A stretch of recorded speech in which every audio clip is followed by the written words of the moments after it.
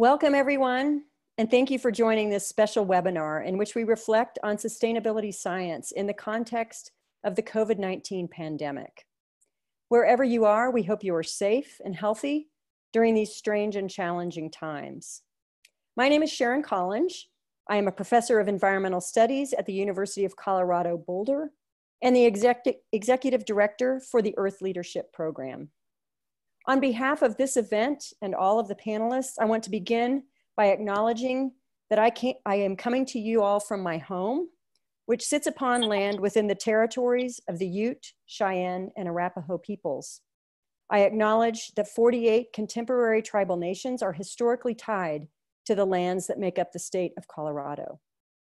I'm very pleased to be moderating this timely discussion. The ongoing pandemic has touched virtually every aspect of modern life and has opened an important space for serious reflection on the role of science, especially the fields that center on sustainability issues within our changing world.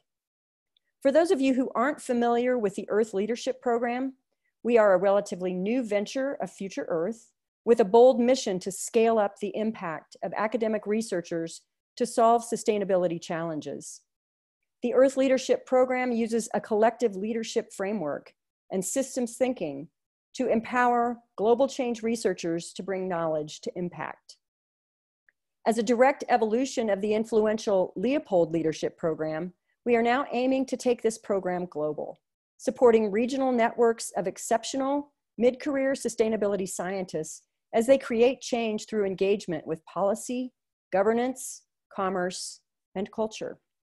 Applications for the 2021 North American cohort are open now with a submission deadline of May 29th. For me, one of the best things about being an Earth Leadership Fellow is the opportunity to work alongside some of the brightest minds in science. And I'm very happy to be joined today by a distinguished panel that will help us explore where sustainability science is headed in a post-COVID world. But before I introduce our speakers, some quick things to note. First, everyone is on mute except for our speakers. We strongly advise you not to open any links that are shared in the chat box. We will send a follow-up email with any cleared links that may be brought up during the speaker's remarks or during the discussion. We invite you to submit your questions and comments to the question and answer box, which you can find at the lower right side of your Zoom page. Our team will collate these questions and offer them for discussion during the second half of the webinar after our four speakers have given their remarks. Please feel free to add questions anytime during the discussion and let us know if the question is for a particular panelist. And now it's my great pleasure to introduce my respected colleagues in the order of their presentations. First, Dr. Alan Townsend is Provost and Interim President-elect at Colorado College. He is an environmental scientist who studies how ecosystems work, how they are changing, and what those changes might mean for society. He is a highly cited author of more than 130 peer-reviewed articles on topics that include the biogeochemistry of tropical forests and global scale analyses of human impacts on major element cycles. Alan is a strong advocate of academic engagement beyond the ivory tower. He was an Aldo Leopold Leadership Fellow in 2001 and one of the inaugural Google Science Communication Fellows in 2011. Dr. Patricia Romero-Lancao is a senior research scientist at the National Renewable Energy Laboratory. From a behavioral science perspective, she examines the interactions among people, mobility, the built environment, and energy systems, as well as their resilience to disruptive events. Throughout her career, she has developed a considerable body of highly regarded interdisciplinary research, resulting in several research grants and more than 130 peer-reviewed publications. Dr. Jonathan Patz is a professor and director of the Global Health Institute at the University of Wisconsin-Madison. He co-chaired the Health Report for the first congressionally mandated U.S. National Assessment on Climate Change and served as founding president of the International Association for Ecology and Health. Jonathan also served as a lead author for the United Nations Intergovernmental Panel on Climate Change, or IPCC. He is also a recipient of the Aldo Leopold Leadership Fellows Award, and in 2019 was elected into the National Academy of Medicine. And Dr. Lisa Gromlich is Dean of the College of the Environment at the University of Washington.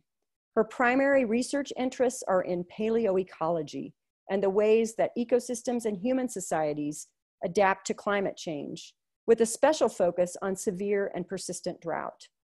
She pioneered the use of tree ring data to understand long-term trends in climate, focusing on the mountains of Western North America. She has an interdisciplinary focus and a career-long interest in global climate change, especially with regard to how to best manage natural and human resources in an uncertain future. She was named an Aldo Leopold Leadership Fellow in 1999 and was elected as Fellow of the American Association for the Advancement of Science, AAAS, in 2004, and the American Geophysical Union's Board of Directors in 2017. So I'll now turn to Dr. Alan Townsend, who will be our first presenter. Alan? Thanks so much, Sharon. And hey, everybody, thanks for joining us today.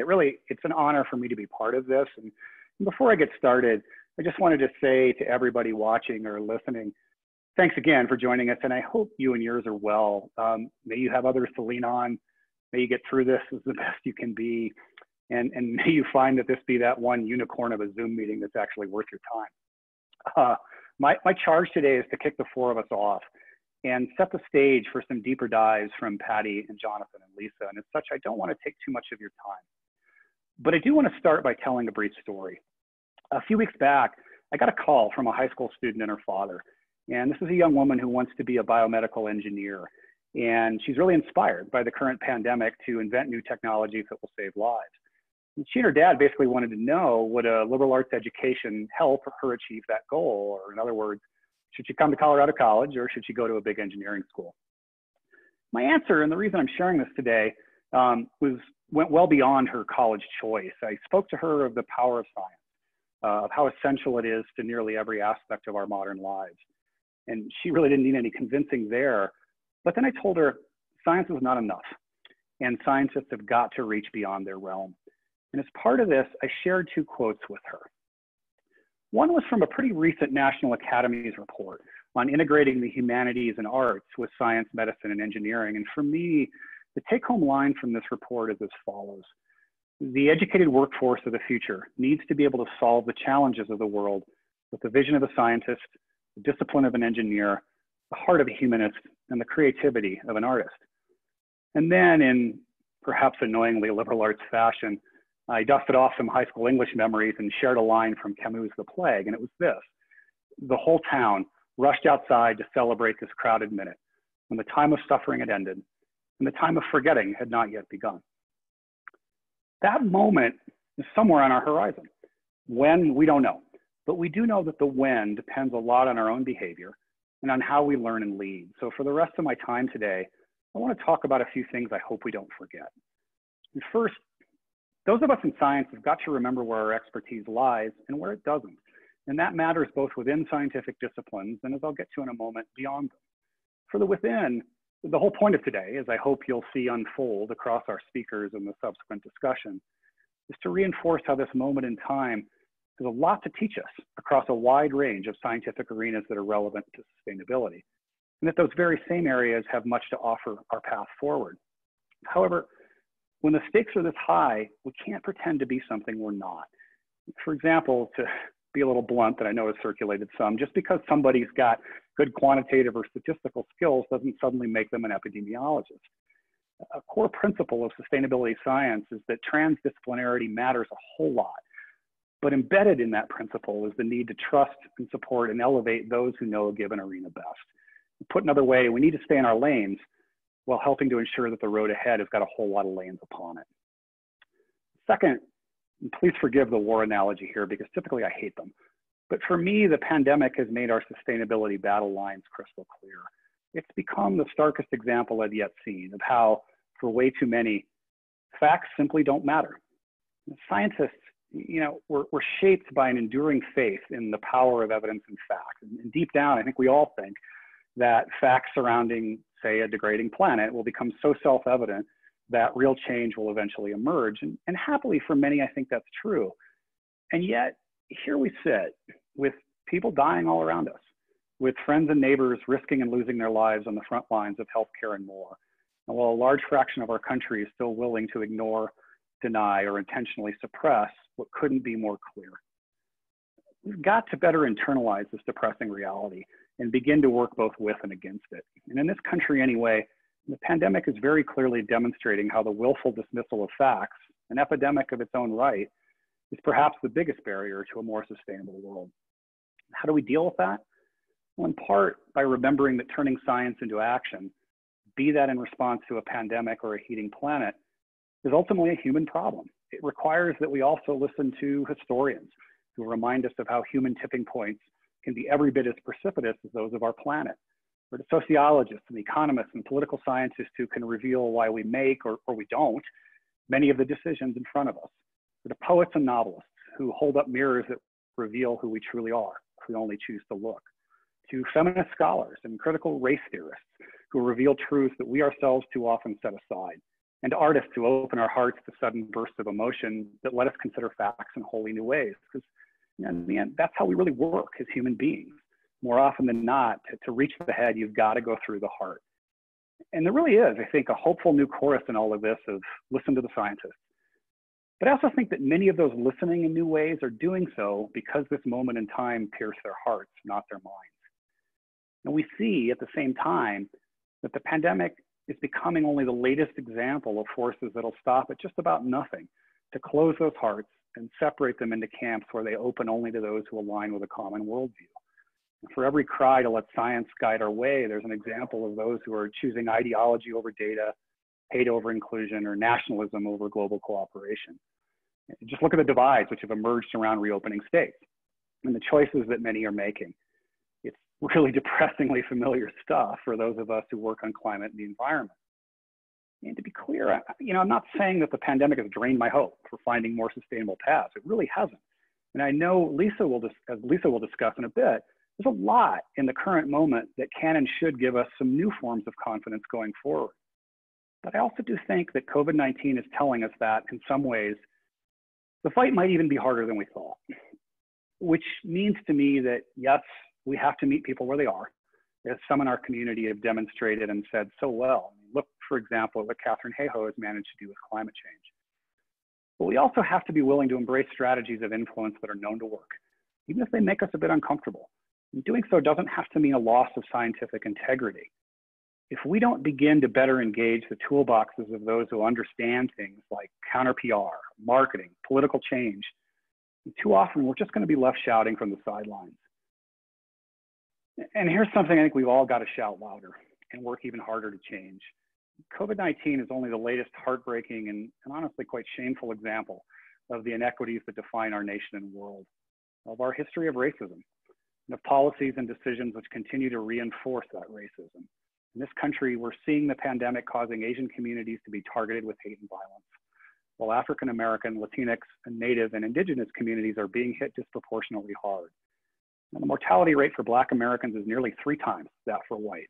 In a growing number of states, same is true for Latinx Americans. And for Native and Indigenous communities, we don't even truly know because they are being left out of state data or categorized as other, which is yet one more erasure in a long and awful history of just that. But there too, the data we do have suggests a really heavy toll. And all of this, of course, has nothing to do with the biology of the virus and everything to do with the inequities we continue to allow. Make no mistake, those inequities harm our search for solutions too, be that to a pandemic or more broadly to a sustainable world.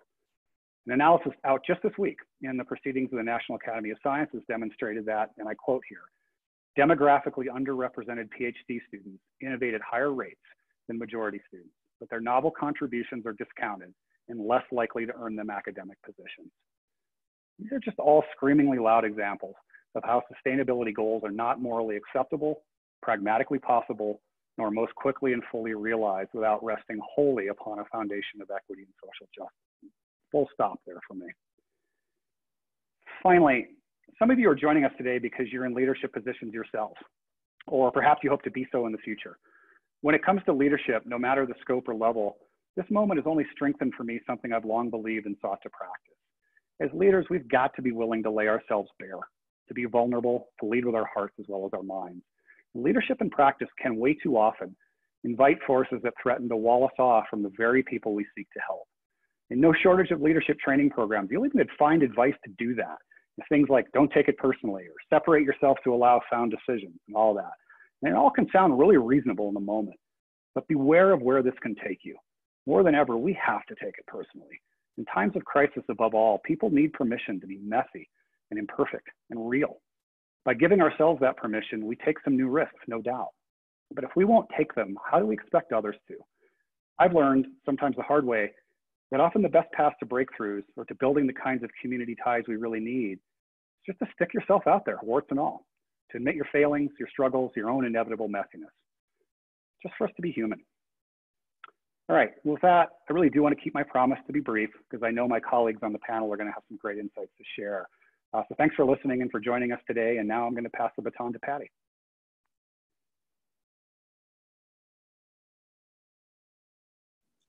Thank you. Thank you so much for this wonderful introduction.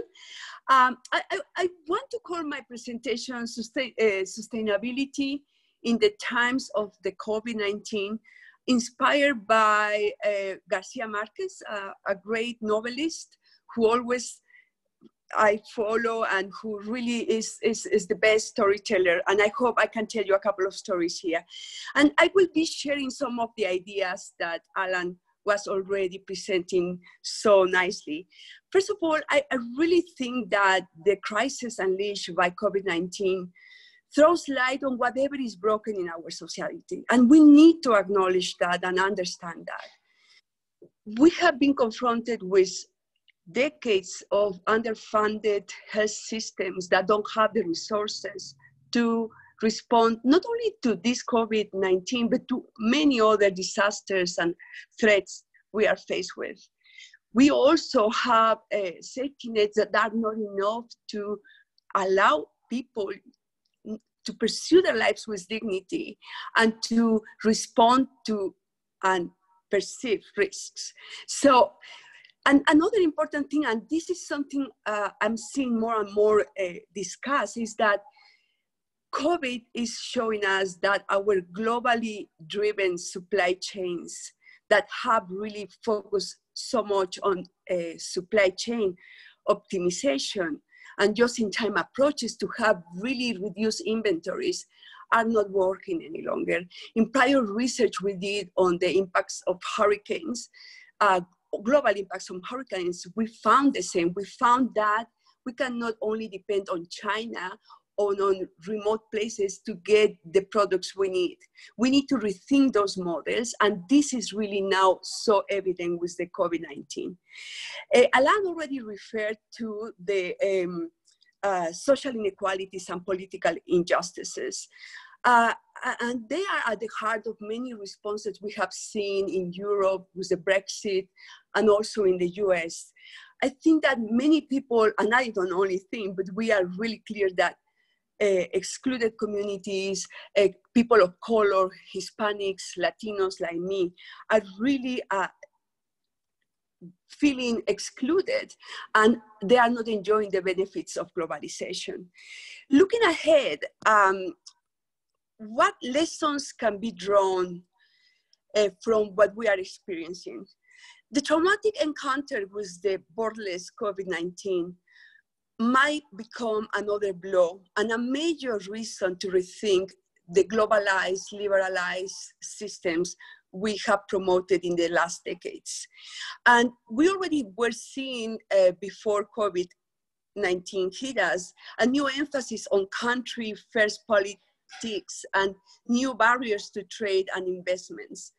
As I already told you, many people, many social scientists like me are calling for the need to revise our global supply chains, to create buffers, to make them flexible, to create redundancies that allow us to absorb disruptions. And we know from our work on climate change that more and more we will be faced with very intense extreme events that will pose challenges to our life and our production systems the way we know it. So we need to revise those global supply chains.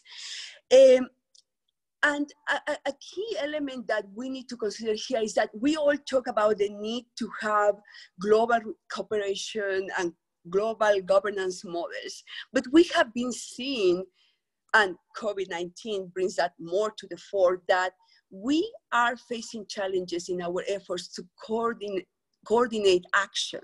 So we need to revise this, and we need to, I don't know how to do it, but we need to think of how to address the mismatch between our ability to create risks and our capacity to address them. At the same time, the crisis offers a once-in-a-generation opportunity to foster a sustainable transition, or many sustainable transitions. I could say, given that I come from Mexico, where sometimes we don't like people telling us what the transition would look like. We are at a crossroads. And I think that while the momentum of deep change may be unstoppable, the road forks in multiple overlapping, contradictory directions. And I want to just mention some I see when putting my lens, my focusing on the future. Either we seize the new opportunities open up. For instance, we tie recovery support to a green transition, and that's something Europe is already discussing. We can help producers and consumers move, for instance, toward renewables and hydrogen. We can electrify everything, create jobs in electric charging stations, in public alternative micromobility as transportation systems. We put rooftops in rooftop solar panels. We retrofit our buildings. We also could harness the emerging behavioral changes that we are witnessing, working remotely, reducing our amount of travel, social distancing, or I would better say physical distancing while social connecting. We could do that. And we could also address the vulnerabilities that we are learning from, the vulnerabilities in our governance systems. We know we are learning from COVID-19 that countries that are able to have the knowledge, the monitoring systems, the toolkits, the kits to detect COVID-19, that have leadership, that are proactive, that enact coordinated policy action, are being more effective at addressing these and other challenges. So we have this huge opportunity. But there are other options that we are confronted with, and we need to also be aware of them. We could do business as usual, say corporate capitalism that has not constrained, not balanced with the state and with civil society and with the environment. And let the stocking of fear and xenophobia feed the resurgent nationalism that we are seeing popping up everywhere in the world. We could also allow all these to take us out and down into breakdown. And I don't think that being the leaders we are, the caring people we are, we want this to happen. But for us to avoid this, I think we need to also ask ourselves a key question. And this is the last question I want to close my presentation with. How can science engage to enact these multiple positive transitions? And my answer, and here I really resonate with Alan's comments, we need to be more humble and nimble.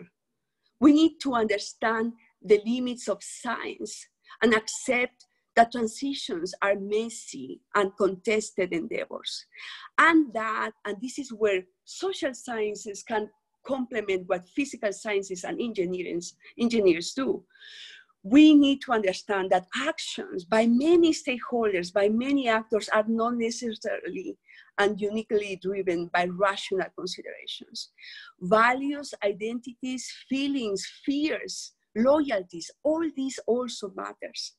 People's understanding and action are mediated by their cultural, political, family, and clique identities.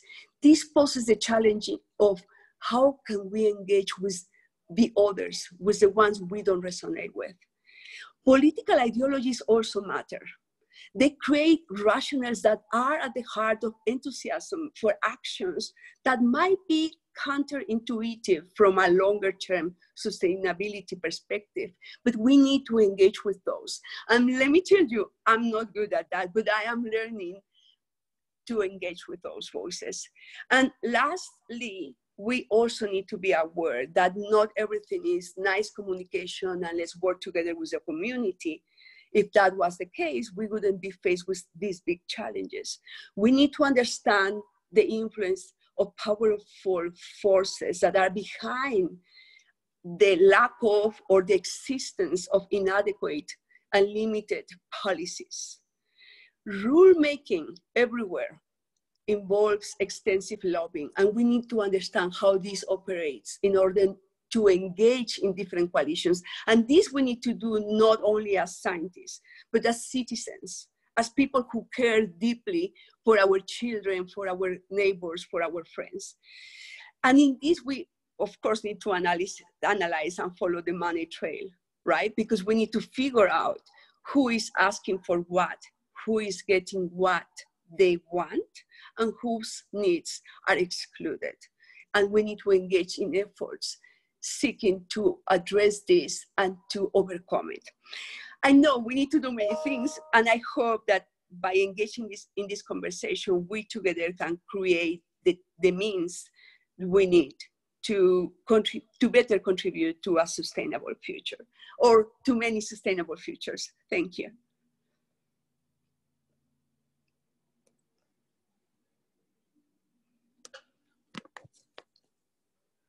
Hi, it's Jonathan Patz here, and I'm quite serious about the title of this presentation, Without Reversing Environmental Damages, Mark Your Calendars for the Next Pandemic, because this is all about the environment. And in fact, those protected health workers that are looming over the forest, the damaged forest, that's an intentional cover photo. This was taken 1 month ago. This is actually an NBC special where they highlighted our research over the Amazon. This documentary actually was highlighting my former student, Dr. Amy Vitor, where we showed a link between deforestation in the Amazon and the emergence of malaria. Again, this is something where you change the environment and you see a disease risk. Our findings were that we looked at deforestation and the degree of deforestation in the Amazon. After controlling for human population density and other factors, we found that the dangerous mosquito species, the Anopheles darlingi mosquito that carries malaria, increased dramatically in deforested areas. And a student after Amy Vitor was Sarah Olson from this study, finding that for every 1% of deforestation, there's an increased incidence rate or new cases of malaria, 11% increase. And so this link between land use change and disease emergence leads me to our current pandemic. The COVID-19 emergence comes from disrupting nature. And first, I'm going to be covering the proximate socio-ecological determinants of the emergence of this novel coronavirus, now causing the COVID-19 pandemic. And then I'll talk a little bit more upstream, looking at upstream causal factors, which are human incursion into and disruption of nature. And finally, I'll talk about preventing the next pandemic and new opportunities revealed by our current situation. So we all know about the Chinese wet markets. This is partly because the Chinese government has made laws that actually promote domesticating wildlife. This was done for poor peasant farmers, a program for them. So it's a bit of an industry. And you can see in this photo, stacking wildlife on top of each other creates an unnatural environment for pathogens to spill over from one species to another. And I'll talk about that in a minute. On top of the domestic wildlife industry, there is illegal wildlife trading. And this is a photo of the anteater, the pangolin. It's one of the most widely sold and now endangered species from illegal wildlife trade. And the next image is a bit disheartening. You can see all of these killed pangolins. And it turns out that today's virus that's causing the pandemic, it's almost a perfect match genetically with pangolin viruses.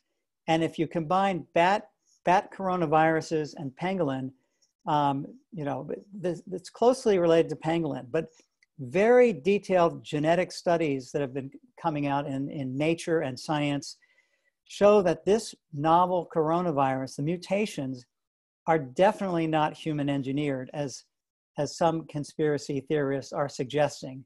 It is very much looks like it's evolutionary within nature, and it's most closely related to the pangolin virus. And of course, this is one image of 1 week of air travel. The virus emerged out of Wuhan, and you can see these flight patterns. And the rest is of the story.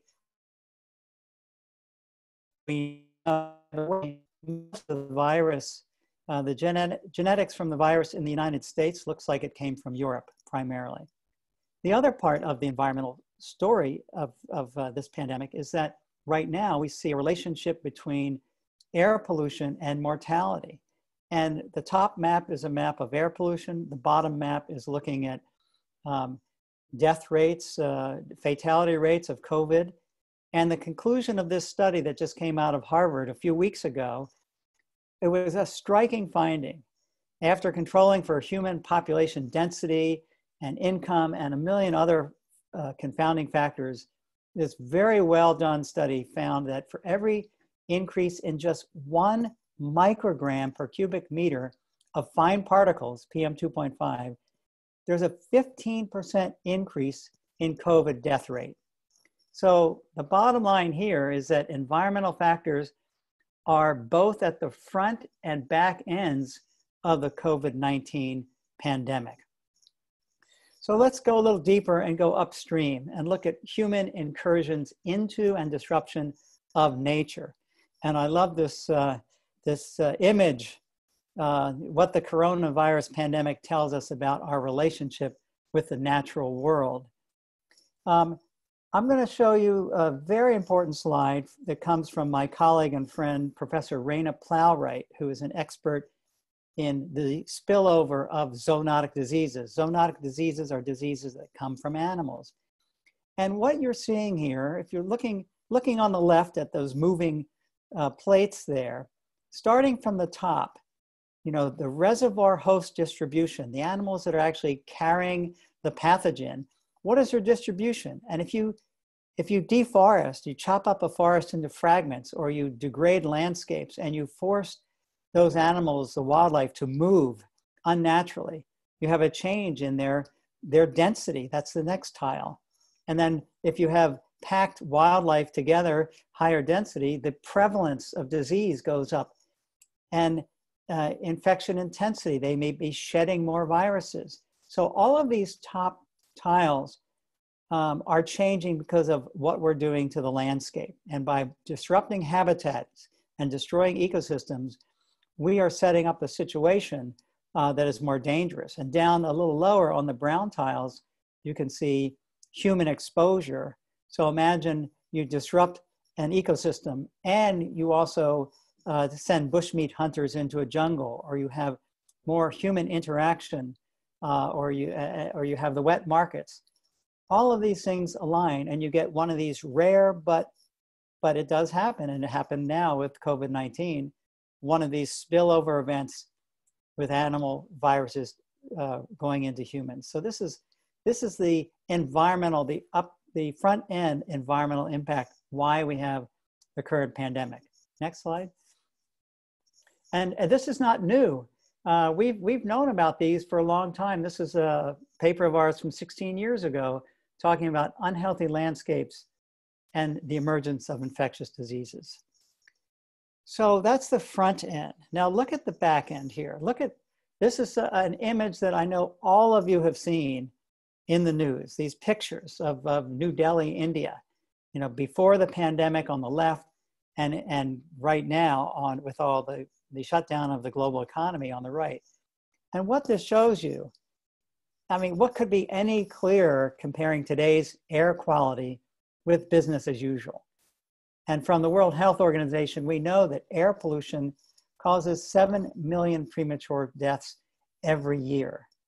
And we see evidence in other places. Look at France and parts of Europe, March of 2019 versus March of this year. Look at the reduction by satellite images of nitrogen dioxide. Much cleaner air. Also in the United States, March of last year compared to March of this year, the air is cleaner. And finally, who would imagine that these mega cities in India would all show good rating for air quality? Unbelievable. So when we see this, you know, we've shut down the global economy, and you can see it's bottled up, you know. And at this time, do we really want to uncork the conventional fossil fuel economy? Or do we want to get to energy economy where it prospers? But this is a delicate time. And you think that, you know, will people fear the trade-offs of solving yet another global crisis? I mean, it's shutting down the global economy and many people losing their jobs to stop this pandemic. And so I wonder, especially with climate change, will people be afraid to say, oh my God, what do we have to do to stop, you know, do we have to sacrifice that much? But I would argue that unlike COVID-19, combating climate change could be free, even a net gain. And I've been on this for a while, publishing how climate change, its challenges and opportunities for global health, and it's solving this crisis could be the greatest health opportunity of our times. And just a few months ago, how a low carbon future could improve global health and achieve economic benefits. So on my last slide, I saw this amazing image from an op-ed. Why don't we treat climate change like an infectious disease? Because after all, climate change is a global health emergency. Thank you very much.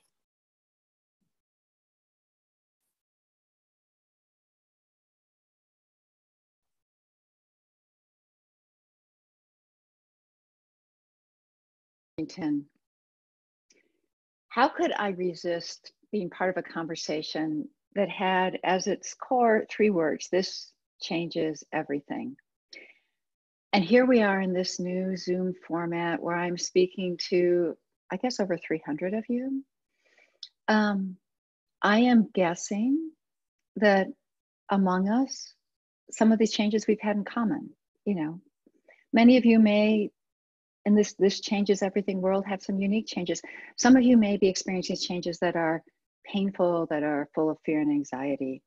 But what we do have in common is that our world is altered at this point in a profound way and in a global way.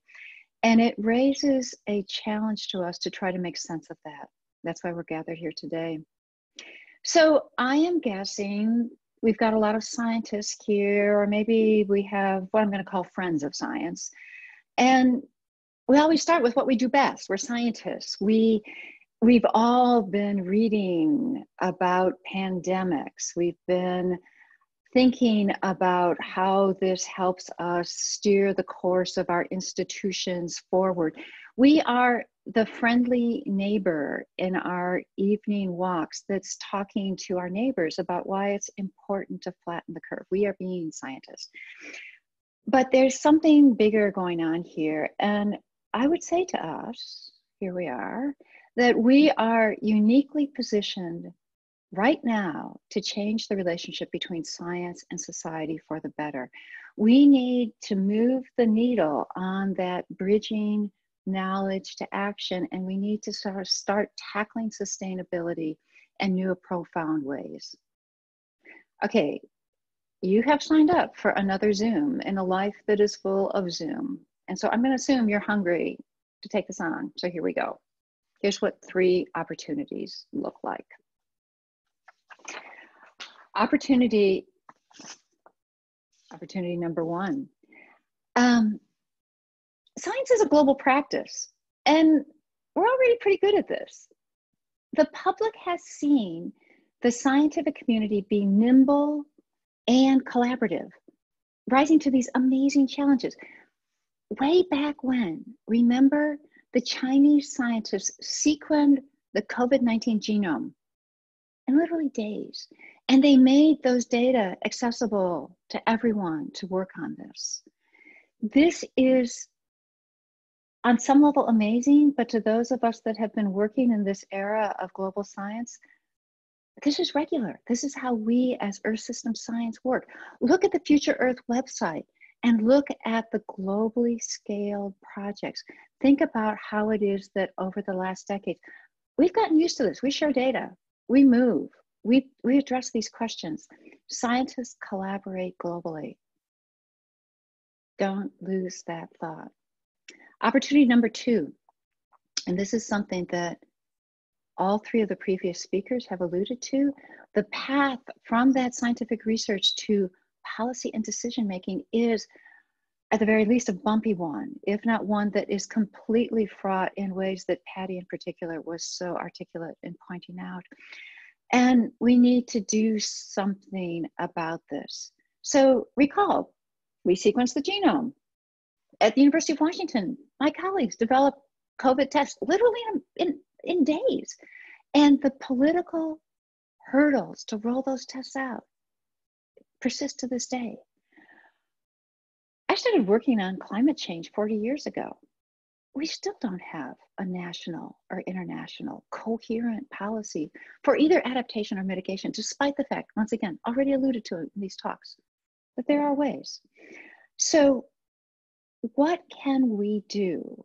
And some of that path forward has to do with matching our science, as Patty said, I jotted it down, with the capacity to understand these risks and starting to match it with the capacity to address those risks and to engage as scientists and as citizens. So this moment is one where the 3rd opportunity arises. And that is about that science is leading to real behavior change based on a trust in science. So the science that's coming out is in the form of data, and it's in the form of models, and it's in the form of estimates of uncertainty. And that information, that chunks of science, is being used to change people's behavior. To be honest, it has surprised me. It is the biggest and best surprise that has come out of this terrible moment. In my state of Washington, our governor, Jay Inslee, consulted scientists and acted decisively.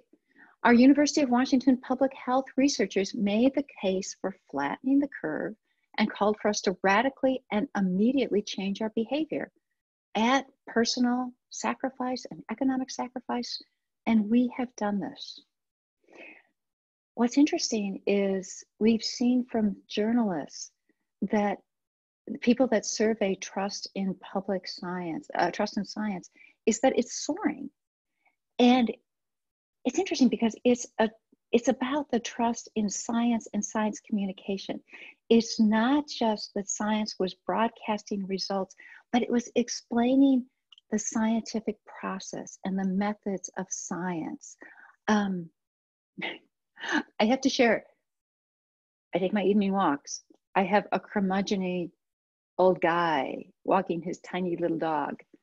He says to me the other night, "Lisa, I've been thinking." He goes, "All models are wrong, but some are useful." I said, "Oh, really?" I've heard that before. And what got me excited was like, yes, it's not just science literacy as, do you know how many planets are in the solar system? it's about understanding that process. That gives me hope. So trust is building, potentially is even at an all-time high relative to the last decade or so. And now is the time to build on that trust. I want to quote you from my favorite science communicator, Liz Neely, who wrote a great article on how to talk about coronavirus in the Atlantic. And Liz said, "It has never been so important to get people to pay attention to hard truths. And perhaps it has never been as difficult to do that as it is right now. The key is to confront the most brutal facts of reality unflinchingly while maintaining an unwavering hope for the future." Look, there's tremendous suffering going on physically and mentally. People are coping with unexpected sadness, the huge unpredictability of the future. I'm not making light of that, but in these dark times, there are opportunities, and holding the public trust as scientists is a privilege, and it's an opportunity that will set us on the right course to tackle the future issues when science informs and guides society. Thank you. Wonderful. I'd like to thank all four of you for your brilliant remarks and really provocative statements. We have a lot of questions that are starting to come in. And so I want to start with a question that a couple of people have asked. Specifically, I'll start with, maybe we'll just go backward in the speaker order. Lisa, Jonathan, then Patty and Alan. What do you think the role of networks such as Future Earth or the Earth Leadership Program, what role can those networks play in triggering or co-triggering these changes that many of you have identified the need for in our society so as to reduce our vulnerability to some of the risks from COVID-19, and perhaps you could extend that risks of climate change. Lisa, do you want to start with that? What's the role of networks in sort of fostering and co-triggering these changes? So I think they're absolutely critical. It's part of one of the reasons that I sit on the board of the Earth Leadership Program and work to build out these networks, because as individuals, we don't singularly have the knowledge. And as Alan was so beautifully pointing out, you know, it's not just science that is that sort of full range of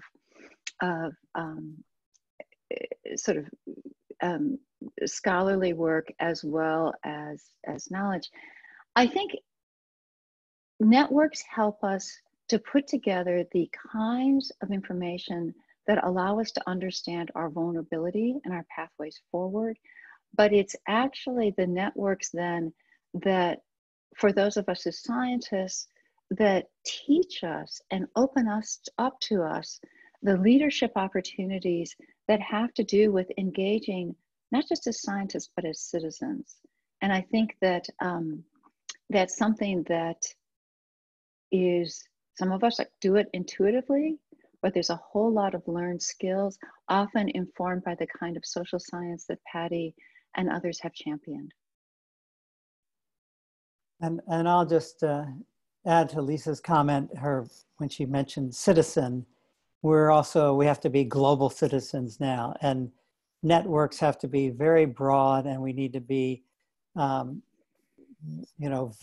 have to be extremely well networked, because everything is interdependent. We're seeing with this pandemic, the interdependence of ecosystems and human behavior and trade and international travel, and that it's so, multifaceted in what's required, be it, economics, social science, understanding environment, things like that. So networks are important to reach beyond sectors, to reach beyond location in this completely interconnected global challenge.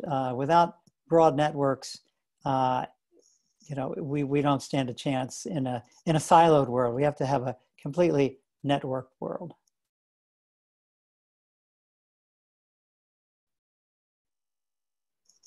Points made about networks, that we also need to pay attention to how to break the siloed networks, so to speak, like the echo chambers we each operate in.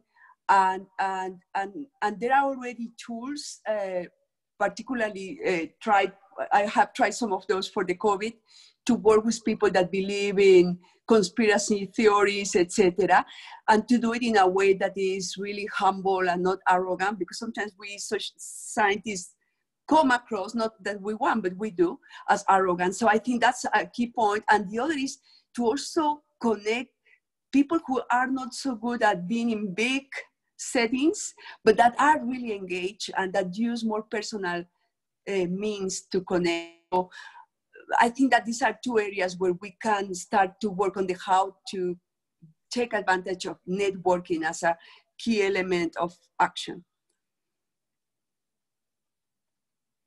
I think I agree with all of my colleagues here. Maybe the only thing I'll add that I've thought a fair amount about is this in the context of the Leopold Network, and this doesn't necessarily apply to everyone, but for thinking about networks that I think can be most influential, or if you're designing them, that some of their greatest power can be in cultural change, not just in exchange in information. And those are the things we need at every level, right? We need it kind of throughout the world to achieve sustainability. And there's just no question that in the case of the Leopold program, for example, I mean, had I not been in it, I'm sure I would have gone forward and done plenty of fine and good things and done good science, but it totally changed my mindset and the kind of culture with which I thought about science. And when that is done and becomes large enough, cultures build upon themselves and they beget more. And I think that can be some of the most powerful outcomes of networks right now, and something we ought to be thinking about first in their design. Wonderful, thank you all. I'm going to direct the next question to Patty, and then others please jump in, because you've all talked about some form of transition, which I think is really fundamental to our current situation. This question says, what kind of incentive structures could be adopted to improve social capacity to achieve sustainability transitions from rapidly growing consumption and production centers in the global South? Wow, that's that's a huge question. Well, something I have learned when engaging in any alternative way to go from knowledge to action is to really start and connect climate change considerations with the needs and what is the priorities of people, rather than thinking in terms of incentives. I always think of, look, climate change is key, for instance, because your community and the port your community depends on are already being affected by it. Or, you know, electric transportation is key for you to connect from work to etc. So first of all is connect your beautiful ideas with an understanding and an empathy regarding the needs of people. That's a key element. And the other important element is really to be aware that all these efforts won't be solved only by a social scientist or an engineer or an epidemiologist. As everyone could see here, the knowledge that we all bring to bear on issues is equally important. So is the case with the communities and the stakeholders we are working with. They know, they understand, and we need to pick their brains and to really be like a gardener, right? That brings the most beautiful elements of a plan to bear on whatever effort you want to do. So those are, for me, two key elements of working with communities that usually are excluded, or with communities with whom I, at the beginning, feel like I don't know how to connect. So I'm sure everyone in the group knows more, but really be humble, be sensitive. Don't start with, oh, this is what you need to do. Start with, what do you think we need to do? And go from there. That's it. Do others of you want to jump into that question about improving social capacity during these times of transition? If I can just point out that I think there are different solutions, especially thinking about urban versus rural settings. And there are golden opportunities in an urban setting as far as transportation, housing, but also in the rural settings, I think that it's a golden opportunity for more distributed energy systems. And I think that's something that would be empowering. It's also job creating, and it helps with rural communities quite a bit. That's sort of a nice segue to the next question, which is asking you all to dig in a little bit more deeply, is to say, when you talk about transitions, what do you think in particular we need to change? And several of you have mentioned specifics. Does anybody want to continue with that? Maybe Alan, to start with, when we talk about transitions, in your mind, what are the top 2 or 3 things that really need to change right now? Yeah, these are big, hard ones, right? So, I mean, I guess I'll put my money where my mouth is and stick with a couple things I said in my part, is that I really do believe, I don't have an easy answer to that, but that, these forces of separation and social division have become worse and worse and worse, and we all know it, and there's lots of cliche, but I really find them the biggest barrier, and they're bad in this country, but they're not restricted to this country. And so, being support elements for how we bring those down, and Lisa pointed to it, right? Like, both things can happen at once. You can have those forces be really strong and stand in our way at the same time that you can see, a group as a whole move towards greater trust in the science and information. So where do we find an intersection, and how do we intersect the best for those moments? But that's the thing that worries me the most. And, maybe the second thing I'll say is thinking about transitions in our own, in our own scientific community and beyond. I mean, we've done it. I would argue that we've gone through a really impressive generation. Point to what you want, but you could start with, say, Jane Lubchenco's social contract and the rest, and you look over basically the last generation, and how we operate within sustainability science today is almost unrecognizable compared to back then, and a broad one. But we've got to do it again. We've got to be willing. I think we're at this moment where taking those next set of risks, as I said, to go into areas that, again, make us uncomfortable, to embrace areas that we feel might challenge our preconceived notions of what science can and can't do, is probably going to be essential to have speedy change. Right. Go ahead, Lisa. Oh, you can see this is all tightly sort of orchestrated here. I want to, if you think about sort of starting where you work, I have to admit, right now, as the dean at a large university, I am very interested in ensuring that when we go forward from this moment, that we think about how we reward and incentivize scholarship. So it's not just sort of busting down the silos that Patty talked about, but it's also thinking about, what does community engaged work look like? And how does that sit together with discovery-oriented, peer-reviewed papers in terms of what we expect from ourselves as community of scholars and educators? And if we don't adjust our culture at this point in time, we're losing a huge opportunity. This would be a terrible crisis to waste, as they say. Yes, and speaking of a terrible crisis to waste, going beyond the universities, I think that as a society, if we can't make transformative change now during this time and get to a green economy, a green, healthy, and sustainable economy, if we can't do that now, I don't think we ever can. I mean, this is such an important time in our history that it is teaching us already the opportunity to how quickly society can act together.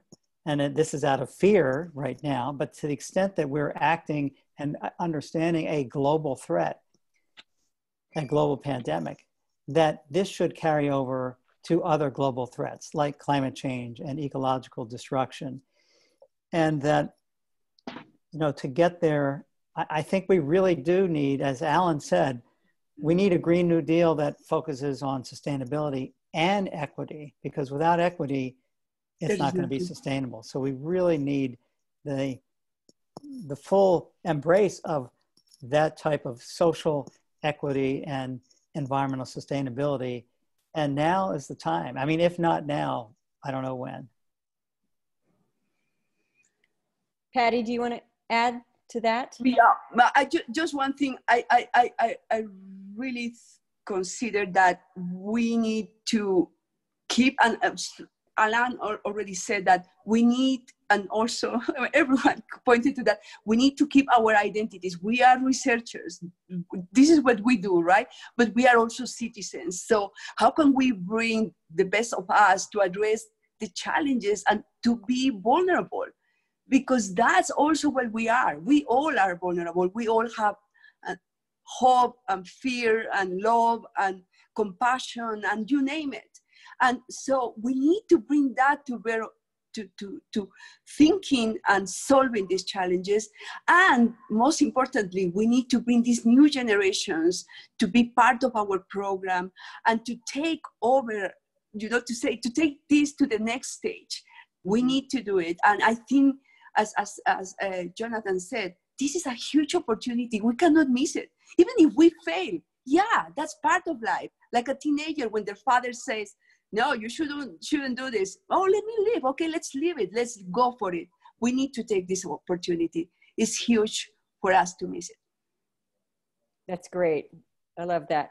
Lisa, I'm going to return to you for just a moment to dig in a little bit to your reference to academic institutions and some of the changes and transformations that you are experiencing right now. And there was a question that came in basically asking what needs to change in academic institutions, what are the needed reforms, and this person is asking for some advice about what we can advocate for during this moment of change and crisis in order to affect that transformation. So I don't think I'm deeply reading tea leaves to say that coupled with this transformation is, particularly for publicly supported universities, colleges and universities, we will see a decrease in our funding, whether it's through fewer students being able to afford to go to college, whether it's decrease in state funding, et cetera. So, we're in the midst of a lot is about to change. And we could just take our universities and kind of keep them intact and kind of shrink them down and, do these cuts on the basis of staff and, ways in which we've sort of done things in the past. I think this is a moment when the silos we all have grown up with really can be busted down and sort of redesigned. Like, what does the 21st century college and university need to look like in order to deliver learning opportunities to this set of students who are facing the sort of the global pandemic, as well as the opportunities of, knock on wood, a Green New Deal? What does it mean to do really integrated, collaborative scholarship that spills over between the sciences, engineering, arts, humanities, the health sciences, et cetera? How, can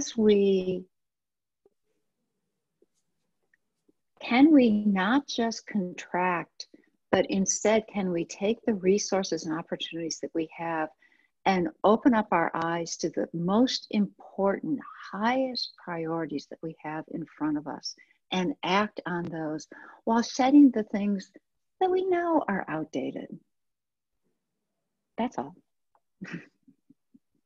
That's great. Do either of the other three of you want to add to that about academic transformation? What should we be advocating for right now within our own institutions? Well, I mean, I'll jump in since I've been in this game for a while too. And, I know for both Lisa and me in this, I mean, we've gone into these roles and, deliberately set aside or put on the back shelf some of our own research for exactly this reason, a kind of recognition out of these networks that expanding knowledge to action out of the academy is going to take change. And this is a place where it's ironic, right? I mean, you know, we all joke about it, but higher ed institutions, for all of what their mission is supposed to be, are among the more conservative businesses on the planet when it comes to change structurally for all kinds of, and that's a problem that's in front of us. And they don't do very well with top-down push in most cases. And there's lots that's lovely and wonderful about that that's structurally built in. But this is a moment where, you know, you want to talk about being willing to be bold and advocate for things. That means advocating for folks who are in position to make change in power, who are in leadership roles in these, to stick their necks out and go for it and take the heat.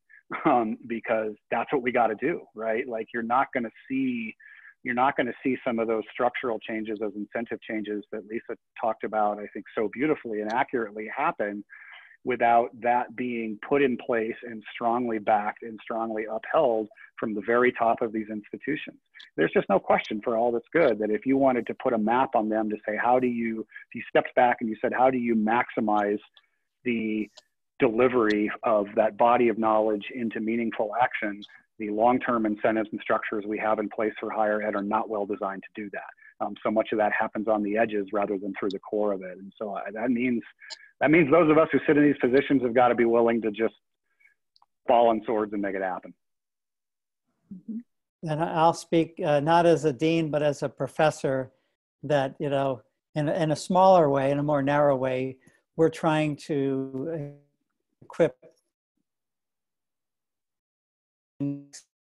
understand linkages between the health of our planet and our own health. So we're doing some initiatives. We have a planetary health scholars program we've started. We're starting a brand new giant undergraduate course called Our Planet, Our Health. So at least as far as in content and trying to prepare the next generation, we're trying to make that pivot. But it's definitely a bigger problem than just changing courses and develop. But this is something I'm trying at the professor level in any case. Great. I want to get back to something that Patty and Jonathan both emphasized in their talks. And it's a question from a person in South Africa who says, my biggest concern about South Africa, along with most countries, is the absolute need to regain some economic strength as soon as possible. This will naturally lead to business as usual. My question is what we think may be the first things to address in the transition. Of course, it would be helpful to address easier ones, such as revising food waste, but what are some other ways? What are some first things? And Patty, you talked about energy, mobility. Jonathan, you also talked about our foundation of fossil fuel use. If we could start with Patty and then Jonathan, and then if the other two of you want to jump in as well, what are the first things to address in this transition so that we maintain economic prosperity, but perhaps don't go back to the business as usual? Right. Well, I mean, particularly for Africa, for Latin America, where I am from, a focus on solar or a focus on alternative sources of energy that are cheaper. I mean, you have an initial investment, but they are cheaper to maintain. They can be managed in a decentralized way. I mean, a focus on this is key, a focus on micromobility. And I'm telling you this, and I hope that my friends in the Global South connect with me, because I am pushing so much in my lab for our knowledge and capabilities to help Latin America, Africa, Southeast Asia to exactly deal with these things. So there are options to travel, to get solar, to get many of the good things that an alternative way of producing and living can bring. And I think that our countries have the possibility to leapfrog, and we are working a lot on that. Why do we need to repeat the mistakes of the United States or of Europe? Why don't just forgetting about their mistakes and just going our own way with our own challenges, with our own capabilities and opportunities?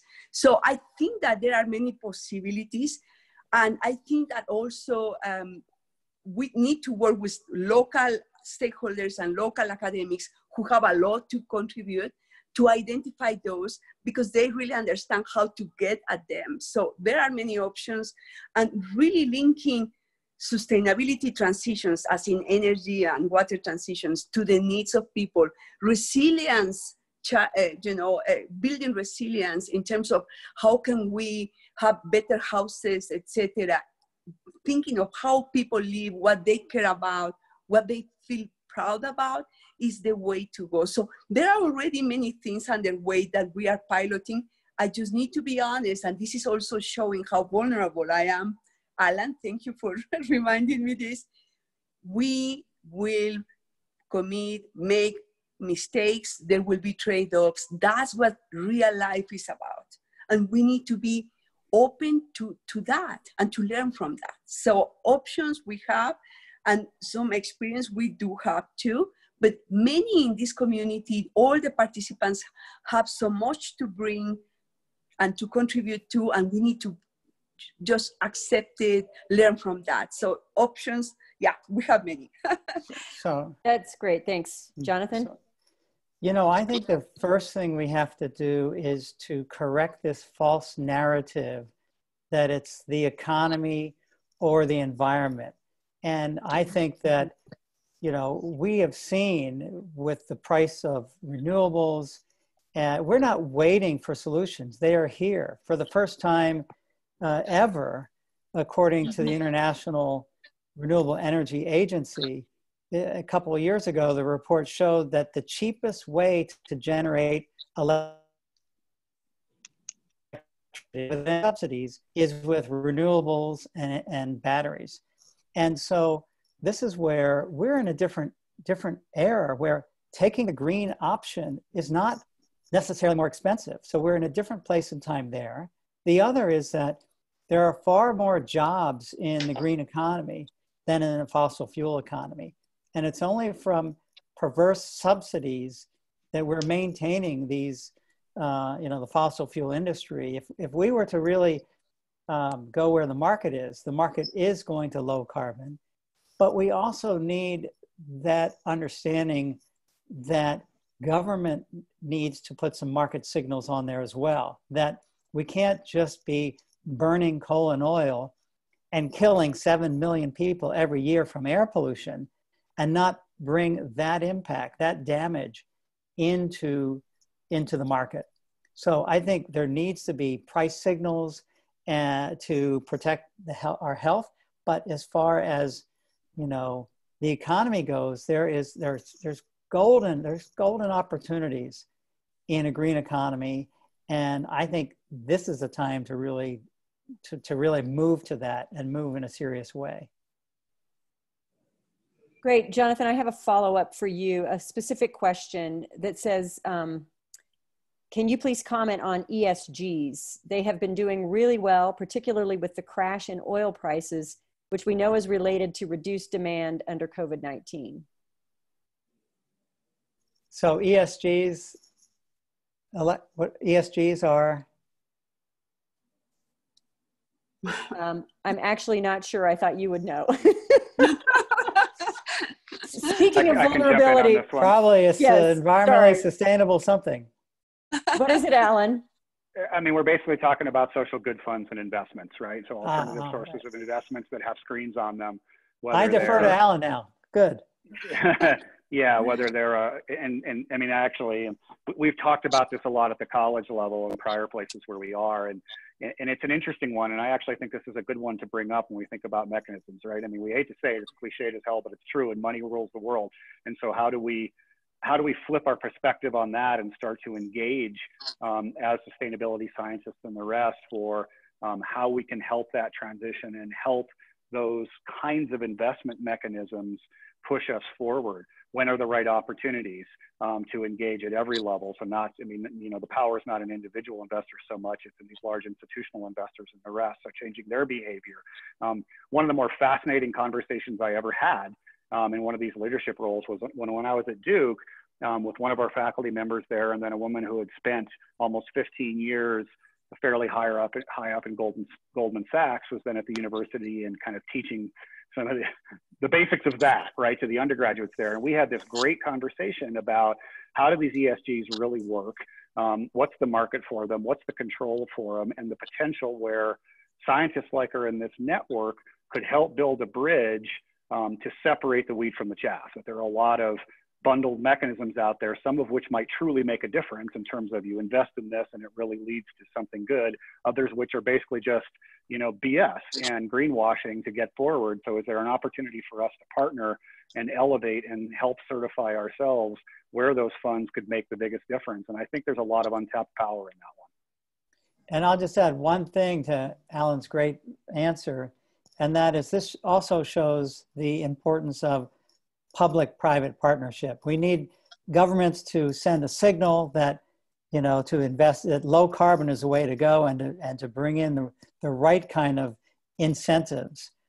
But without private engagement, it won't be sustainable. So I think that's a really important point, you know, as far as investment and looking at partnership between governments and the private sector. Absolutely. I just want to add something, which is we might not do that, but we need to really collaborate with pressure groups that force, that lobby, or you name it, the government to do so. Because we know that there are also powerful forces that are against change. I mean, within the corporate world, there are some who are saying, no, we need to embrace this change, we need to promote it, etc. But the private sector is, and this is something we learn from sociology of expectation, is always expecting and say, okay, how will the regulations look like? And based on that, what I need to do? So I think that we need to partner with pressure groups, with people that press the government to act accordingly, because otherwise we won't be able to have these connections, or we won't be as transformational as we want to be. Lisa, do you want to jump in and respond to that? What are the first things to address in the transition so we don't fall back to business as usual? I think working on building the coalitions between the more vulnerable populations and communities and those that have motivation to share power. And I think it's looking hard in the face of the fact that this is about money and power. And it will be about building coalitions that start to eat away at the hold that has on current business as usual. Good. So we've had several questions addressing and appreciating the fact that you all have addressed the inequity issue that arises in COVID-19 in reactions to climate change and so forth. And so one of the themes that's coming up is, how do we begin to address that, given the positions that we are all in? How do we address those inequities, either through collaborative networks or through community engaged research? What are the ways in which you see might be most successful for us to pursue moving forward to address some of those inequities? I'll start with Alan, and then maybe Patty and Jonathan and Lisa. Yeah, thanks, Sharon. I mean, the first thing I want to say is that I'm not going to pretend to be the expert on this. I mean, if there's one lesson to learn, it's like the first principle of this is that we listen first as strongly and fully as we can to those communities who are affected and let them tell us. You know, that's one. The second thing I would say is that, you know, and I've seen this at a lot of levels, including at the full institutional level at the college right now, and work that we are doing here, well beyond sustainability stuff. This has to become a constant part of our daily decision-making, large and small. It is too often, it's not that there's not importance there, but it's too often relegated in practice to second or third tier and ancillary rather than central to how decisions are made across the board. And that just has to be daily practice and daily institutional and otherwise policy for how you make change. And the third, I might say, kind of refers to a bit even to Lisa's portrayal of academic institutions changing. We've got to reframe in our minds what expertise and knowledge is, and how we do that, right? And so if we're always going to be stuck in our fairly classical definitions of where expertise is coming from and what contributions mean, and those who get invited to the table have to pass through the gates that are those traditionally defined gates of having a contribution, we're not getting out of this. And so that's got to be really active from those on the top, whether it's forming groups that come together, whether it's making decisions to participate or not in something, depending on those principles all across the rest, so that that's elevated.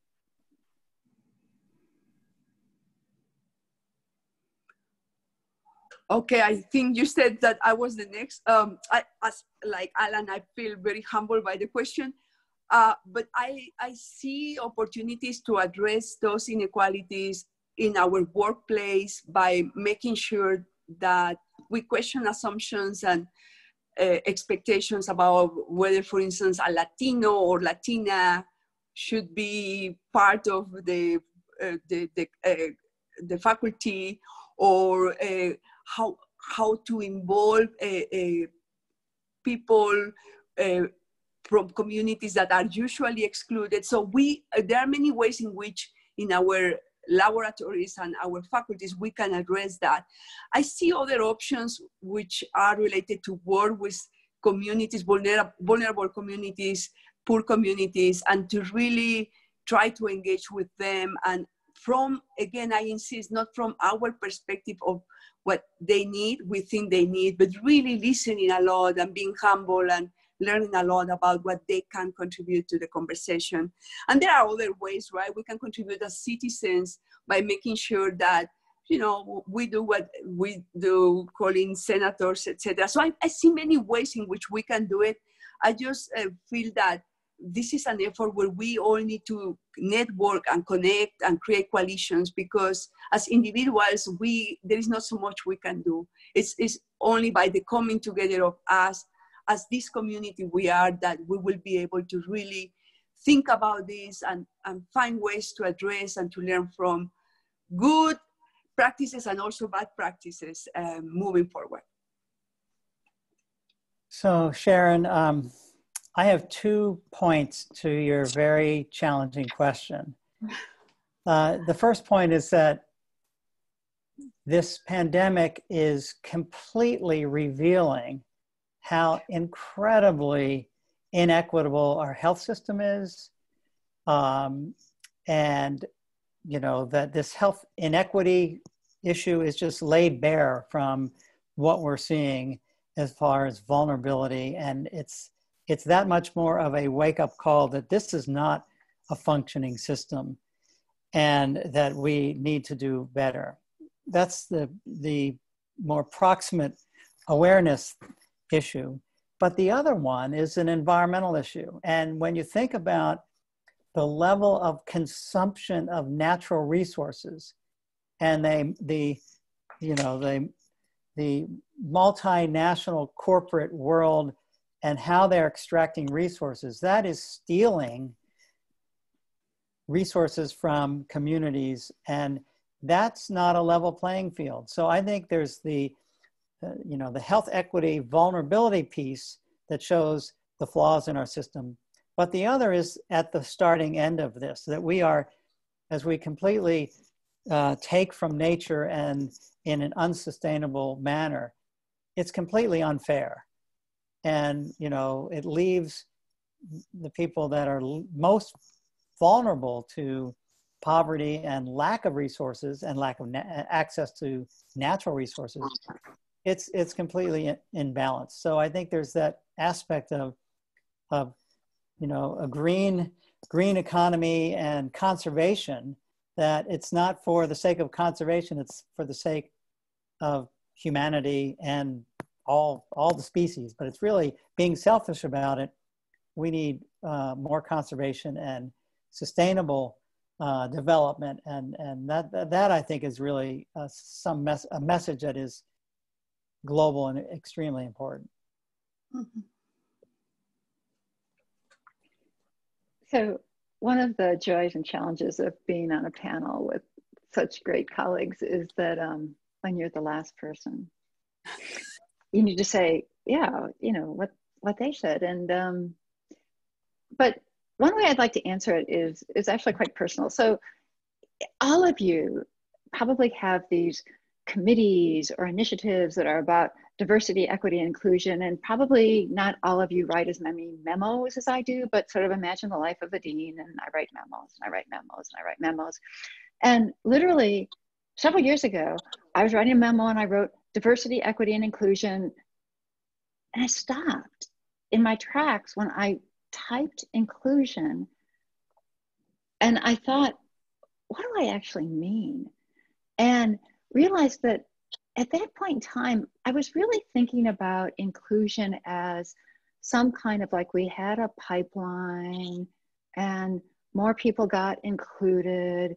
And when they showed up at our college, we weren't jerks. Like we had done some workshops and we knew what microaggressions were. And it was kind of like this absence of crumminess versus like a positive vision of something. I mean, I really did just literally stop. And when we think about inclusion as a way in which we are going to start to work, we have to be prepared to be transformed ourselves. This isn't about collaborations that are handshakes between academics and vulnerable communities, which actually might be deeply resilient communities that have a lot to learn, and that we ourselves will be profoundly changed and our institutions will be changed, and we have to open up that possibility. That is so wonderful, and we are about 2 minutes from the end of our time, and I think that is a great place for us to wrap up our speakers' comments. I'd like to thank all of you who participated today. This was a great gathering. Many people, this webinar is recorded, so it will be available to you. I want to thank all of you who shared your thoughts and questions and comments, and I'm sorry that we weren't able to get to all of them, but I think we had a great input of questions and comments. I'd like to thank Future Earth and the Earth Leadership Program for their support in designing and organizing this event. And I'd like to thank the panelists once again for your leadership, your commitment to sustainability and to society, and for your generosity in offering your observations and insights to all of us today. So big round of applause for all of you. And to all of us, to all of you, may you be safe and well as we continue to navigate through this time of reflection, action, transformation, and dare I say, hope. Thank you all. Thank you. Thank you, everyone. Thank you, Sharon. Thank you. What an Thank you. honor to be with you. Build back better. Okay, bye.